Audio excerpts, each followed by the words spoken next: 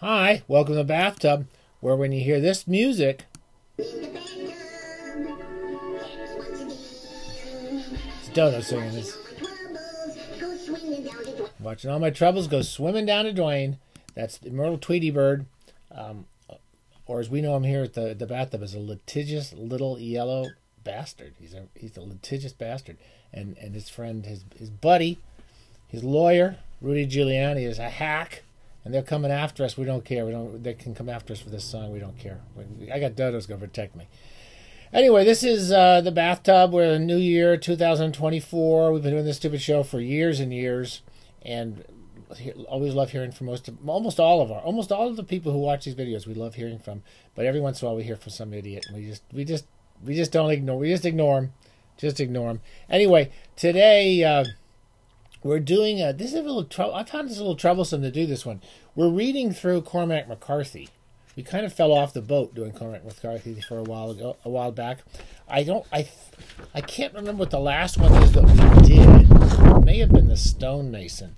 But anyway, I got back on the old horse of reading through Cormac McCarthy because we wanted to read through to his last two novels, which are The Passenger and Stella Maris, I think. We haven't gotten to those yet.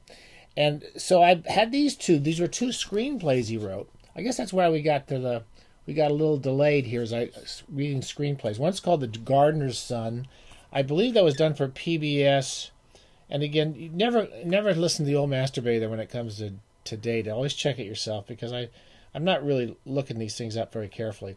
This is published. Oh hell, what does it say? Anyway, there's a big introduction to it by the producer director of a TV film. And 1975, in the 70s or so. So before McCarthy was really famous, there's a nice foreword to it.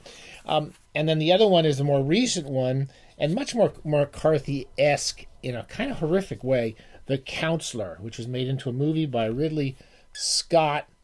I want to say in the... what was it? It wasn't that long ago. It's always on Netflix. I'm never going to watch it, by the way. I'll tell you a little bit about these two books. Okay, so one of them is The Gardener's Son. Here's don't forget, this is our cool T-shirt we got for Christmas, International Bathing Alliance. Don't trust anybody who calls himself a masturbator and he's not wearing this T-shirt. Don't let him in the house. Okay, especially an old guy. Some old guy calls himself a masturbator. You don't want him. You don't want him in your house. Anyways, rattling on here. I sort of enjoyed. I can't say I enjoyed reading these books.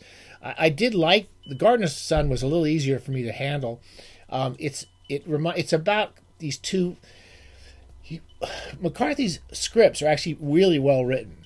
He writes the most beautiful stage directions you've ever seen, and scene settings and all that stuff. So it's very well written, like everything he writes, and it's a little more traditional kind of naturalistic novel from the 30s or 40s. It's about these two families. One's fairly well off.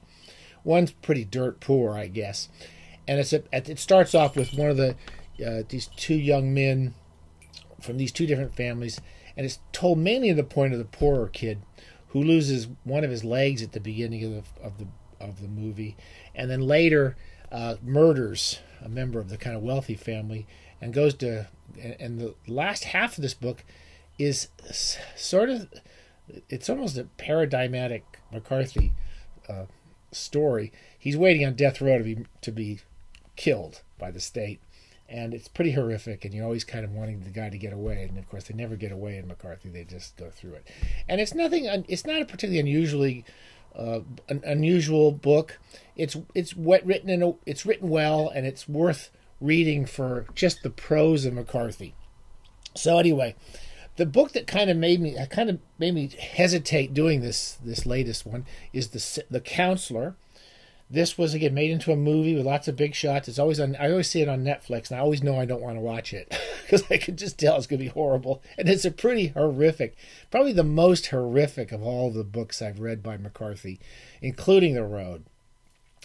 And it's very similar to No Country for Old Men. It seems to come out of the same period of McCarthy's thinking.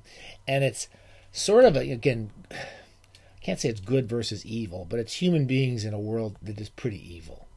And the central character is a guy called the Counselor. He's a lawyer. This is one of the best written screenplays I've ever read. It's just for prose. It's beautifully written. He does descriptive passages, which you can just feel the clock of the scene going along. There's one scene where the bad guys are stringing wire across a road so they can basically chop a guy's head off on a motorcycle. That just gives you an idea what this book is like. And just 2 or 3 pages, just beautiful prose. I mean, just the clock of this horrific thing that's about to happen is so well written. The counselor starts off with this kind of passionate love affair between this man and this woman, and it's kind of the best part. The least depressing part of the book is the beginning. He's a counselor, then he goes off to buy diamonds. There's a kind of beautiful passage talking to a diamond merchant and talking about what diamonds are valuable. And the course of the book is about a guy who really gets involved with the drug business and unleashes this kind of horrific, monstrous force, this criminal enterprise from Mexico. Mexico in the McCarthy novels, the Border Trilogy, and then these drug crime novels. It's this kind of horrific unconscious of life. It's just everything, this horrible stuff comes up out of this undercurrent of American, it's unconscious almost, and it comes into America and does these horrible things. The counselor gets involved in the drug business. Make a long story short, and then he does a favor for a woman he's representing in a prison and helps her son out. And it turns out the son is actually stealing money from the drug cartels. And as a result, this horrific, monstrous group of people come out of the unconscious almost, but told in very literal, physical narrative scenes. And they just destroy everybody in it. I don't want to say too much more about it. There's 2 or 3 horrific ideas in this book. One has to do with snuff films. That kind of almost tells you all you need to know. And it's a very brief description of a snuff film, which I really found just really upsetting and disturbing. The other one is a kind of a torture device that's used to kill people, which may or may not be true. I don't know. But these 2 kind of ideas are set up early in the book, in the movie, and you know they're going to come back. And the whole book is basically waiting for these horrific things to happen. I can't really recommend it in a way. I mean, I really found it very disturbing. This is the most disturbing of all the McCarthy books I've read. It's probably one of the better written of his books. And I thought I'd read a couple of passages because they do, both the movies represent kind of this, this philosophy, this vision of the world and life that comes up out of McCarthy, and never more darkly than in these books. One of them is this line here. There's 2 or 3 lines in these books. One of the guys says, if men were no more just, or fair just, than God, there'd be no peace in this world. In other words, the world is so horrific with a God. And he says, if men were no better than God, there would be no peace. Everywhere I look, I see men trying to set right the iniquities that God's left them with. They're 2 incredibly powerfully written sentences. And it's not simply an atheistic version of the world. It's the idea that human beings may be awful, but they're better than the God who created the world they're in. Does that make sense? It's a pretty dark world. Finally, this counselor goes off, and he's trying to save himself and his girlfriend, and horrific things happen to everybody.